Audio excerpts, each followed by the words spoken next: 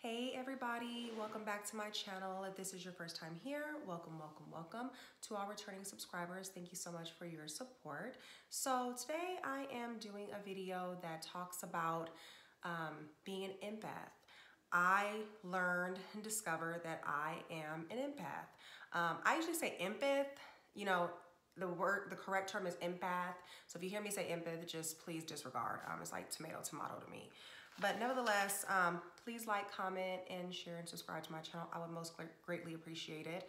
So what is an empath? What is it? I know this word has become more recognized in the past maybe 4 to 5 years, if not a little less.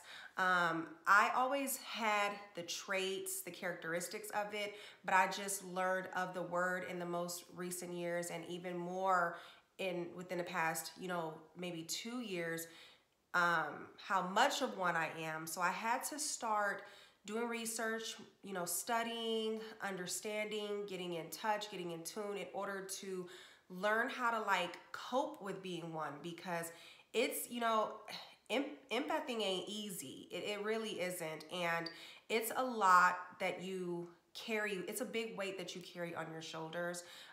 So I wanted to do a video just in case anybody out there may have these things and not know that they are one, or if you are one and maybe you feel like you're alone, there's nobody around that's like you, you aren't alone. So I am in Empath Facebook group, and when I tell you, that group is amazing. I love being in it.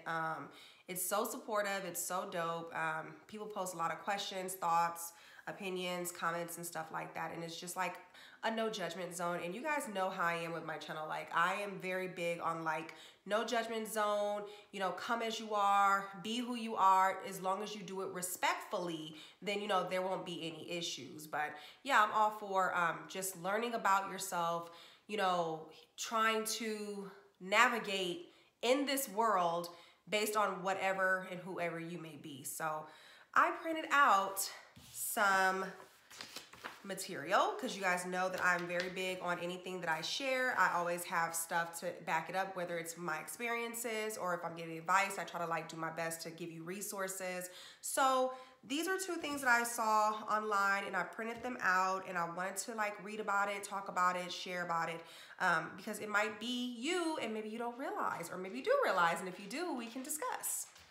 So 15 signs you may be an empath. So here are some of the characteristics: major empathy, easily overwhelmed, strong intuition, love of nature, dislike of crowds, deep caring, problem solving, high sensitivity, need for rest, dislike of conflict, trouble fitting in, isolation, boundary issues, unique view, and easily overloaded.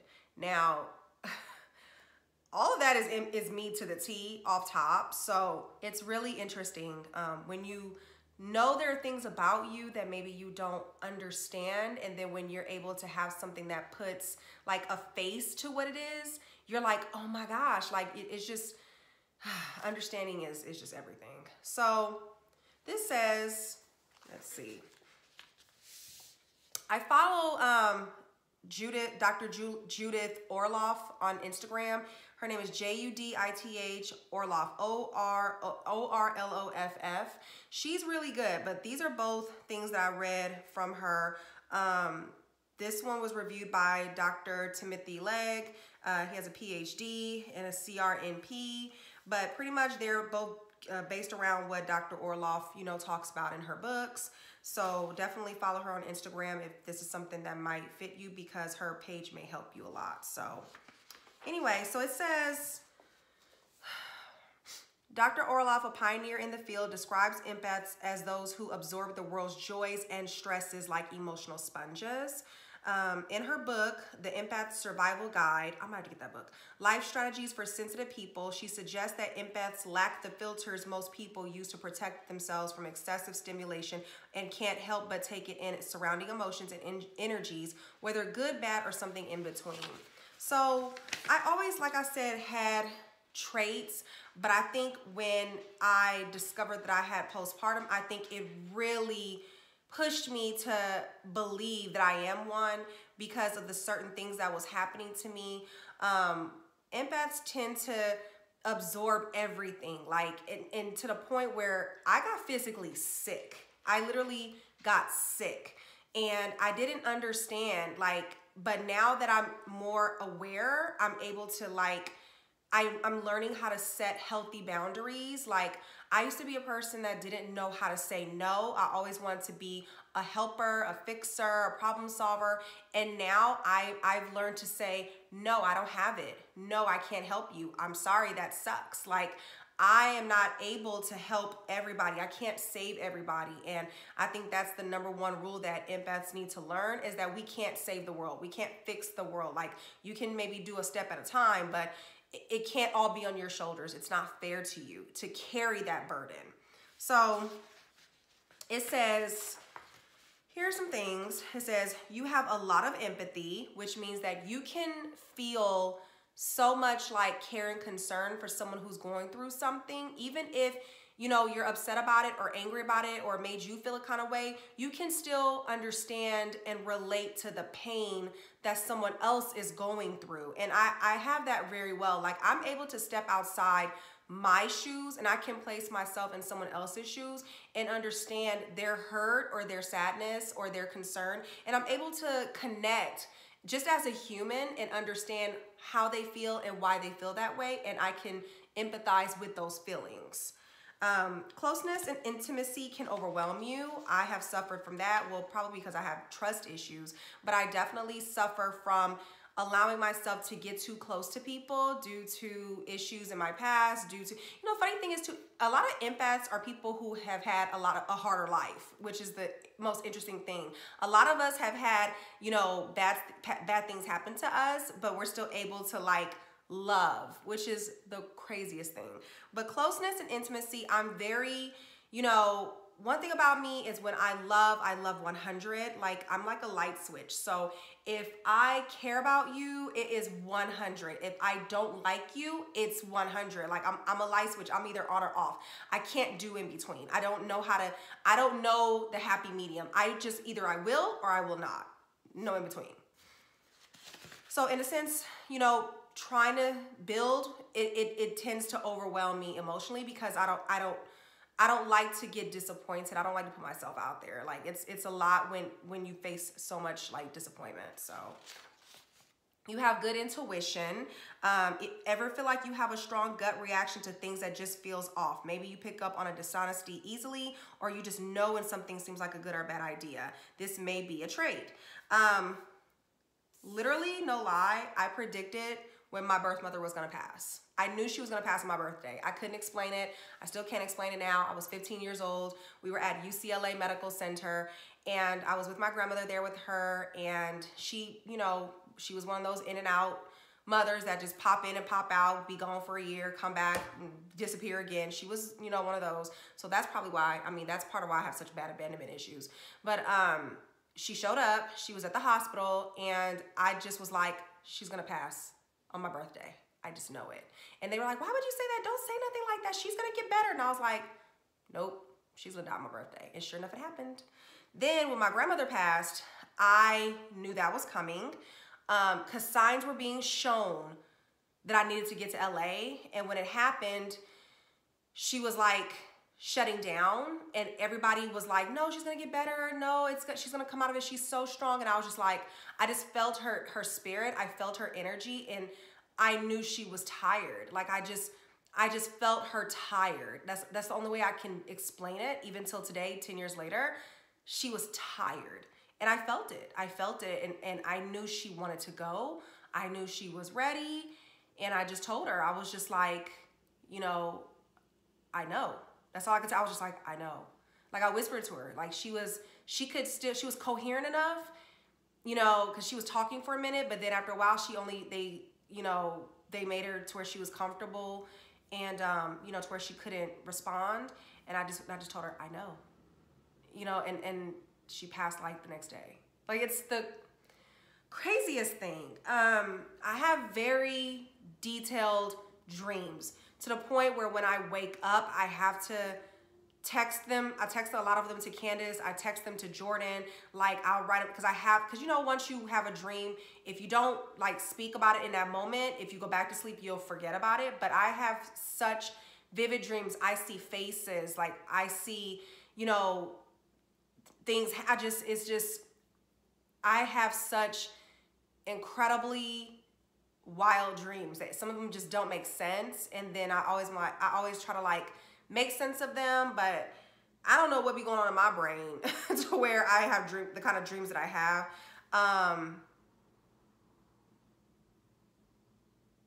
Yeah. I was gonna speak about a dream that I had a little while ago, but I don't want to like speak it into reality, so I don't want to say it. But as an empath, you might put a lot of faith into your instincts when making decisions. Although others may consider you impulsive, you're actually trusting your intuition to guide you to the choice that feels right for you. That's how I move, period. Point blank, period. You are drawn to nature.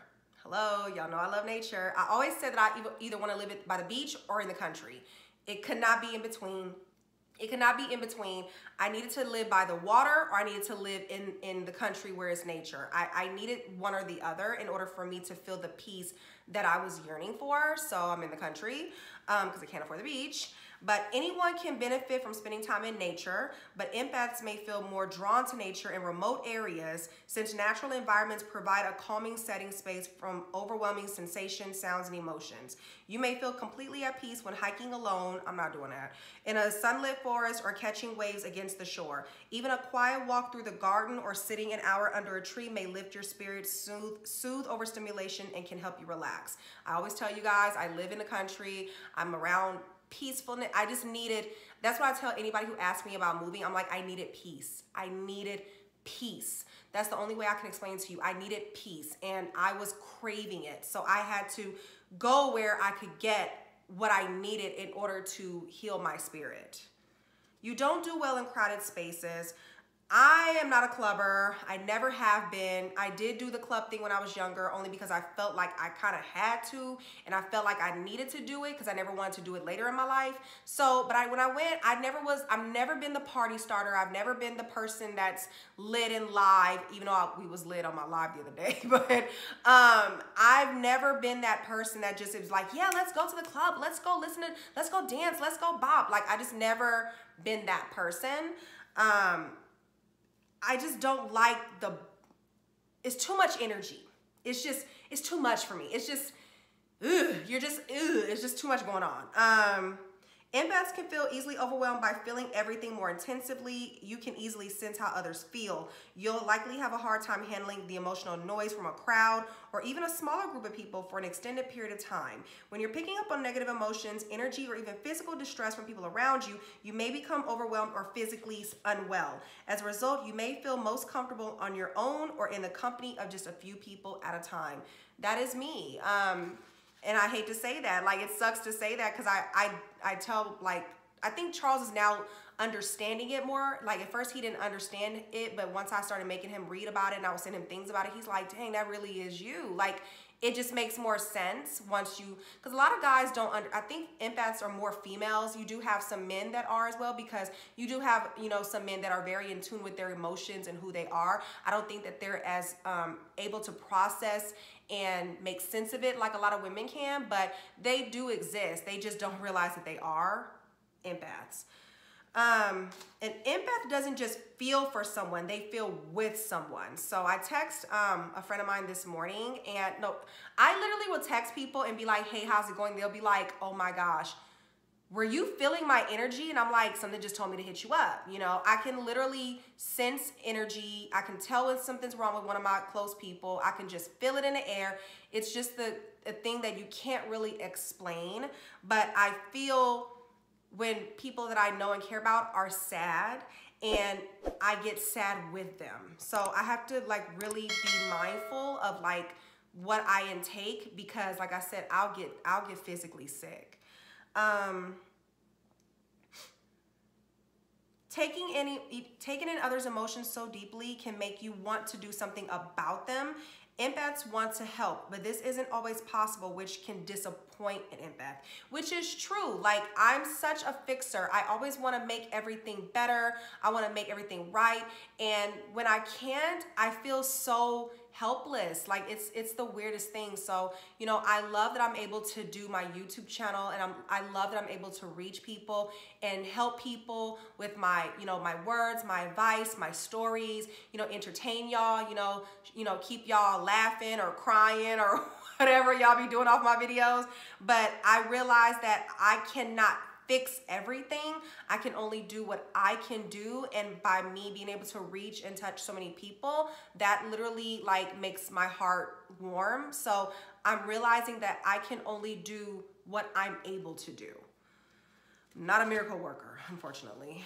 Caring about the suffering of others isn't a bad thing, but your concern for others' difficulties can overshadow your care for yourself. This can factor into compassion, fatigue, and burnout, so it's essential to save energy for yourself. This is very true. Sometimes a lot of us can give so much to other people that we tend to neglect ourselves, and then that was the period where I began to learn self-love and self-care, because I would find myself trying to help everybody. I would find myself just giving and giving. I'm trying to like fix everything, and I had to realize like I have nothing left for me. You can't pour from an open cup. So, you know, it was so many lessons that I had to like learn from trying to fix everybody else's problems. I was therefore creating my own problem. And then when it was time for me to get help, nobody was around. So you have to like set boundaries, and you have to know like we're all grown. Okay. We are all adults. I have helped more people being a broke single mom. And I'm like, how you need help? You ain't even got no kids. Like, you have to, I think that sometimes we want to help people and fix the situation so bad that the logic of it all, like common sense of it all, shows they should be in a better position than you, but yet you're trying to help them. So, you know, it's a lot of, sometimes the common sense has to overrule your caring and wanting to help and fix. Like, you got to kind of put common sense into the factor of the situation and say, hey, if I'm not there, somebody will still be there. So yeah.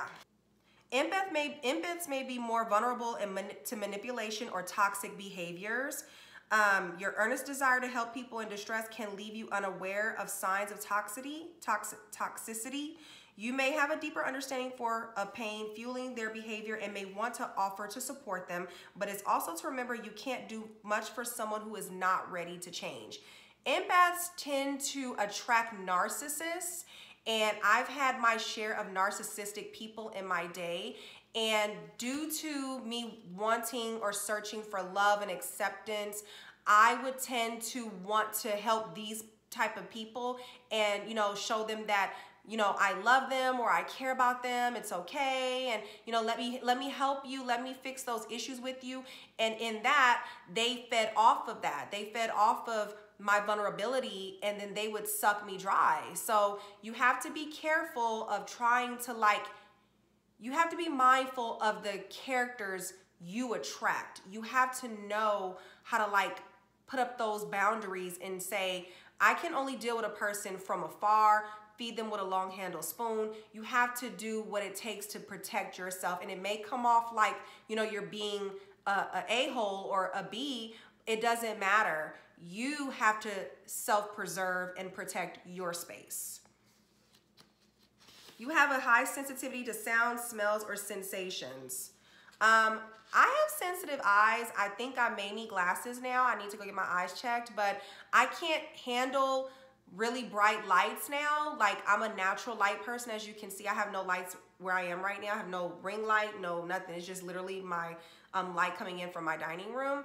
And at nighttime, I only will use like a lamp. I don't like ceiling lights. I don't like, people have their phones up so bright. I can't do that. I have my phone on dim. I don't like, when people have their high beamers on, oh my gosh, it like hurts my eyes to the point where I would get a headache. Like, I have realized that about me, like a lot of lights, besides natural light, it does affect me. Like, I don't know about anybody else, but I can't, like, I realize that I couldn't work in an environment where there were no windows. Like a lot of people can work in an environment where there are no windows and be just fine. I can't do that. Like it would make me feel claustrophobic and confined. I need to be in a space where there's natural light. You need time to recharge. Heightened sensitivity to other people's pain can be draining. So empaths may find themselves easily fatigued. Even an overload of positive feelings may exhaust you, so it's important to take the time you need to reset. If you can't escape overwhelming emotions and rest your senses, you're more likely to experience burnout, which can have a negative impact on your well-being. Needing time alone doesn't necessarily mean you're an introvert. Empaths can also be extroverts or fall anywhere on the spectrum. Maybe people energize you until you reach that point of overwhelming. Introverted empaths need to take extra care to strike the right balance between spending time with others and restoring their emotional reserves. You don't like conflict. If you are an empath, you're likely to dread or actively avoid conflict. Higher sensitivity can make it easier for someone to hurt your feelings. My feelings don't typically get hurt as easily like that, but I don't particularly like conflict. Like I don't like confrontation. I'm not, that's just not me. Like you have some people who live for it, you know, but I don't. And I don't really like to have to do that kind of communication. It really does drain me. You often feel like you don't fit in. Despite being highly attuned with others' feelings of others, many empaths find it difficult to relate to others. Others may not understand why you become so exhausted and stressed so quickly. You may struggle to understand the emotions and feelings you absorb or feeling like you're not normal. This may lead you to become more private. You might avoid talking about your sensitivities and sharing your intuitions so you feel less out of place. It's never easy to feel like you don't belong, but try to see your ability to deeply empathize with others as something special. It may not be common, but it is an important part of who you are.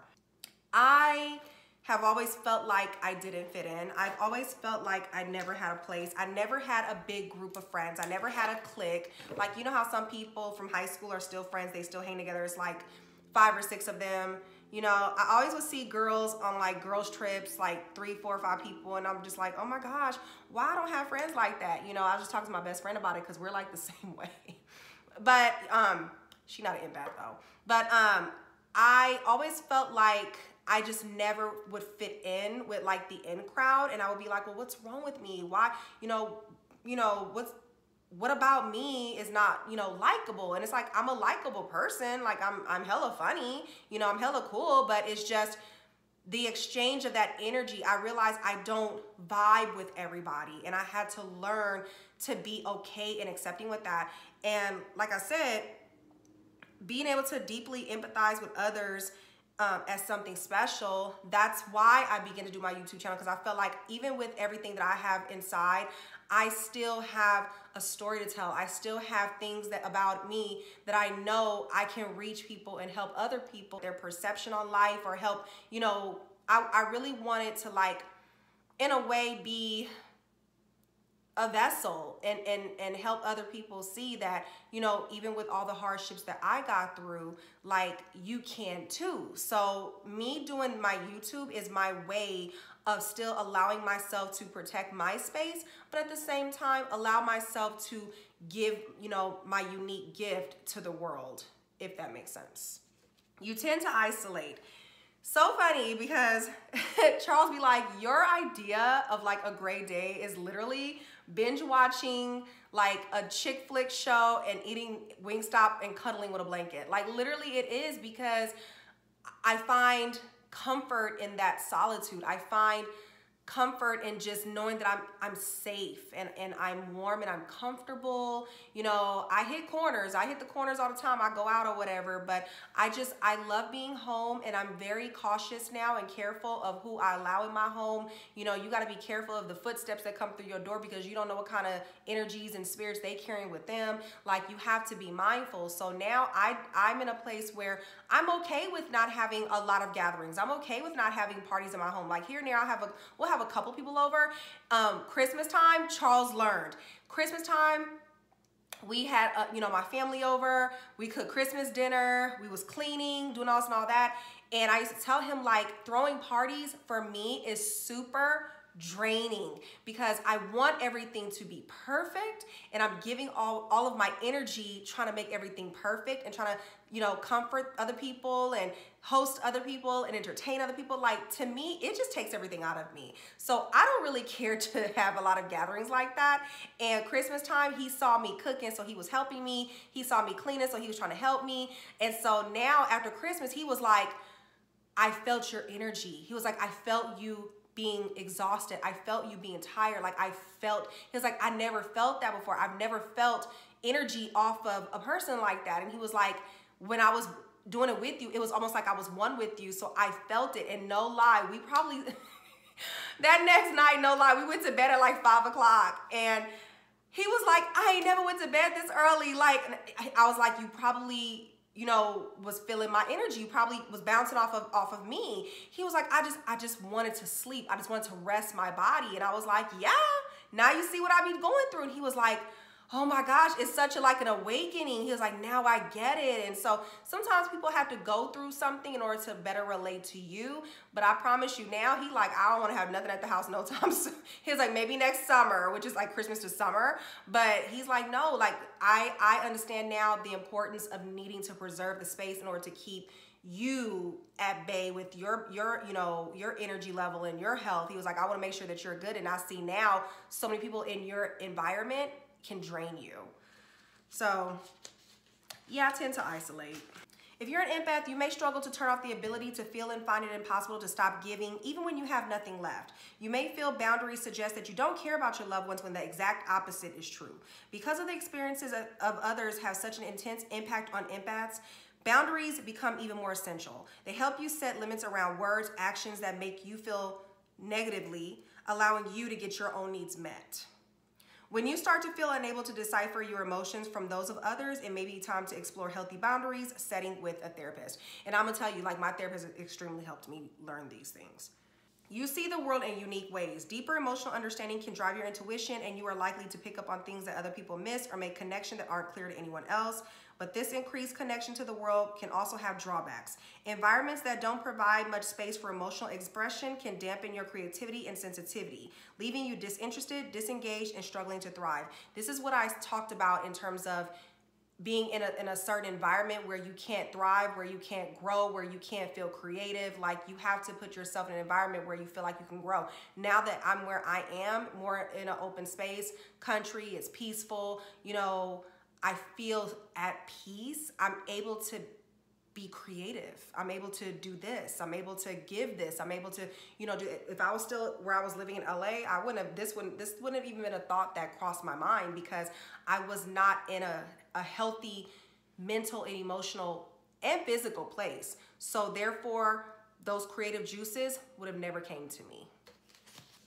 If you're struggling to manage overstimulation on your own and it affects your quality of life or keeps you from relationships or other personal goals, a therapist can help you learn to develop boundaries and identify helpful self-care approaches. Remember, your needs and emotions are just as important as the ones you pick up with. Remember, your needs and emotions are just as important as the ones you pick up in everyone around you. So this was a really good pamphlet that I read. And here's the one for Dr. Orloff. This is like an empath self-assessment. Have you been labeled as overly sensitive, shy, or introverted? Do you frequently get overwhelmed or anxious? Do arguments make you feel ill?